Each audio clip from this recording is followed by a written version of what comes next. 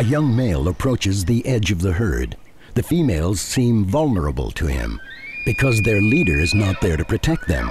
His voice calls in the distance, but a voice cannot wound or kill.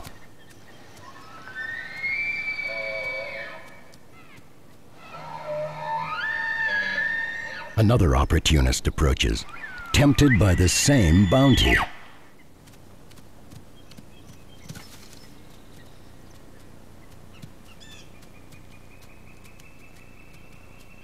During the summer, they gained weight and might. Their crowns of antlers are more powerful. Now they intend to show their strength, to prove they would be capable, if necessary, of fighting to exhaustion.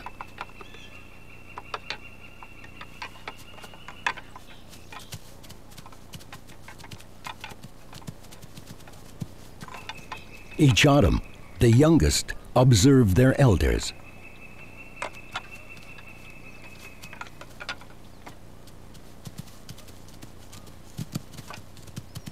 When the mock fighting intensifies, the observers also give it a try.